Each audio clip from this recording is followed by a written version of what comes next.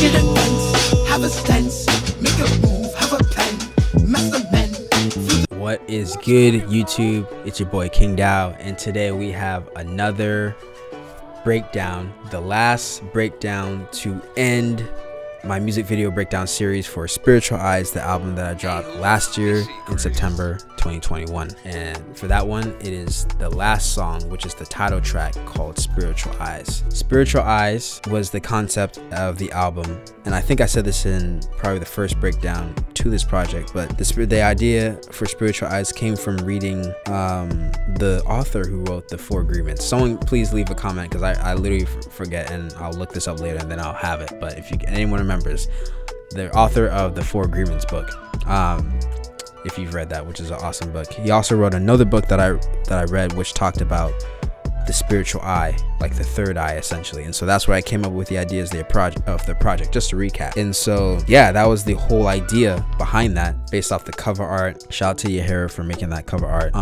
which became merch and all these other cool things, like basically a part of my brand. And when I made this song Spiritual Eyes to end the project, I just basically want to end how we started, right? We start with Valley of Reason, going to the Valley of Reason, going to like the forest of my mind and understanding of myself. And then we go through that journey dealing with like Toucan Wucan, right? Feeling of, you know, feeling myself, right? Basically fly like men, like Batman. And then, you know, heaven, you know, just basically having that love affection for feminine energy, to someone who makes me feel like heaven, to basically when we get to the last, and Skeksis, of course, right, where we talk about basically someone sucking my energy and all these different things. And then when we get to Spiritual Eyes, we want to end closing up the theme, closing up the idea of this whole concept. And when closing it out, and I'm talking about the Tree of Knowing, right? Because in this book that I'm referencing, the author who wrote it is talks about like the Tree of Knowing, the Tree of Life. I mean, we also hear this in the Bible, right? Like the Garden of Eden, the Tree of Knowledge, you know? And so when I'm singing my hook, now I see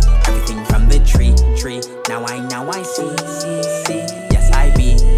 Now I see everything from the tree. Which is understanding that everything comes from nature. I finally understand the message that the world is trying to give me. And when I was thinking about this concept, and I approached Zach with it, I was like, yo, I want to film this in the woods. And the beautiful thing is that I live in Seattle, Washington. I live in the greater Washington area, Pacific Northwest, where it's green all the time. There's trees everywhere in your backyard. And it was no different from like my area, my neighborhood. Just like when you look at the visuals of this, like when you see me in the forest and all the woods, that's literally my backyard. There's a trail that goes all the way from my place to the Central Market, which is like the local market area. But like that whole trail just has like a pathway of trees leading all the way back and forth. So we just literally went behind my backyard and went deep into the woods to do that. And it was in the summer. I want to say it was like probably July when we did it, and it was perfect. Like how all the lights seeped in through the trees and all that. Basically, I get like one of my old towels, and I'm like, this looks pretty like African, authentic, like Jamaican. Like it just like fit the vibe of what I want to do. So I brought that. I brought like a cane that I bought a cane from Party City. Actually, that day I bought a bunch of stuff from Party City that I did use for Skeksis and Toucan Wucan and that day. So yeah, and I think that's the same day we shot a bunch of stuff. Basically, I got that cane and I just want to dance and just like have this very like tribal Rastafarian, but also like very like liberating like feel and like shaman like energy, right? As people would say, like very shamanic, very spiritual was the vibe when I was making it. And I knew, you know, thanks to Zach's masterful color grading, that it was gonna be like beautiful, like radiant and glowing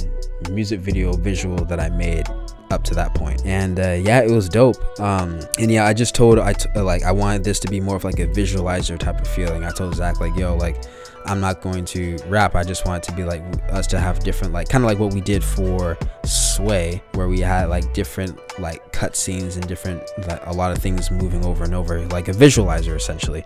And so me dancing on the trees, you know, shaking my dreads and looking up around, kind of like a shepherd of the forest type of feel. And yeah, it was a lot of fun. It was super fun. I guess there's like some guy who was camping out in a tent. I don't know if he was homeless or whatever, but there's a guy like around the corner because we heard some weird moaning, and like we just went around, and yeah, there's some dude doing his thing. But yeah, those woods, the cool thing about Washington Washington is that it's easy to, like, if you're homeless or if you need to find food or whatever, it's easy just to like camp out in the woods, and like there's wild berries everywhere, so like it's easy to like survive out here. So that it was funny that we caught that moment.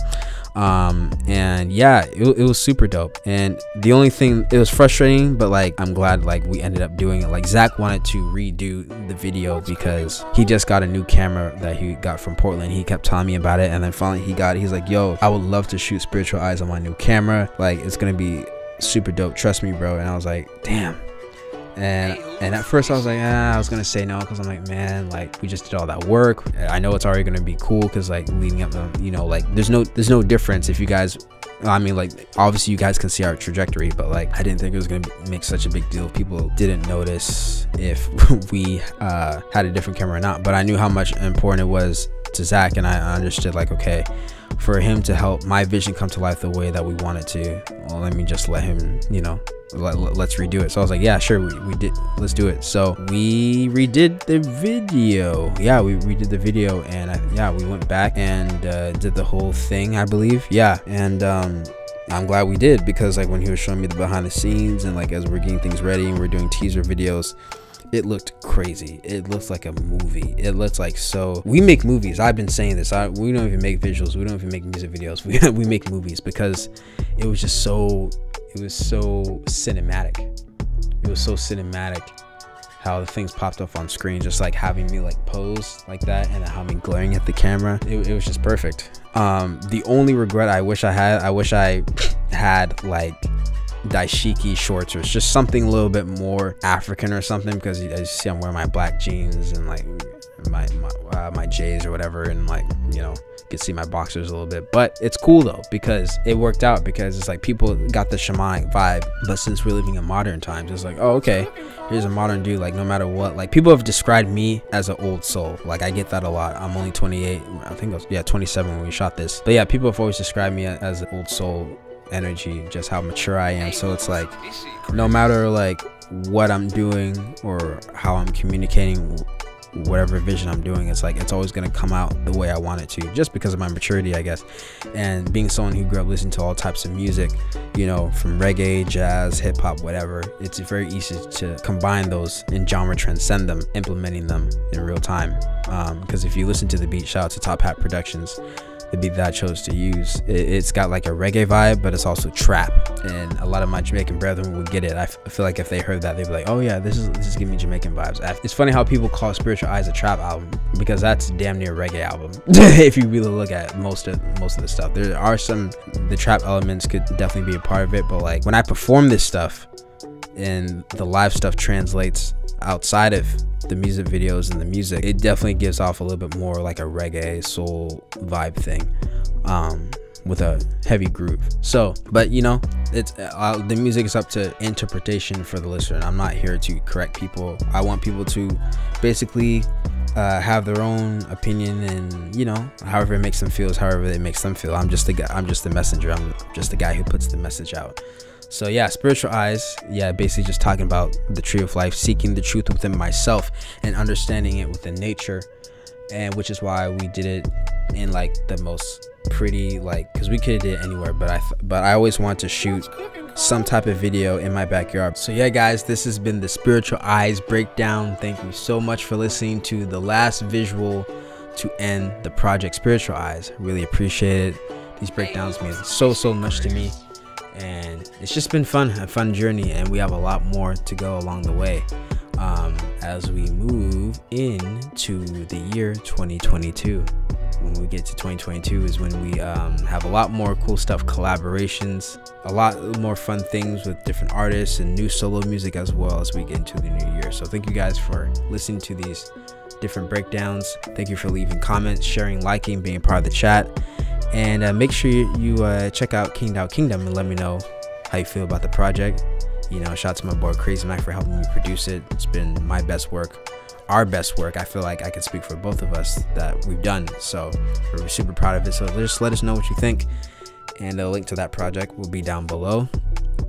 And also just let me know what was your favorite breakdown so far, and what would you like to see to keep this series going as we go along in the journey of my musical journey as KingDow that started in 2018. So thank you guys. This has been the Spiritual Eyes Breakdown. Again, make sure to follow the team, leave a like, comment, and I will see you on the next one. Peace.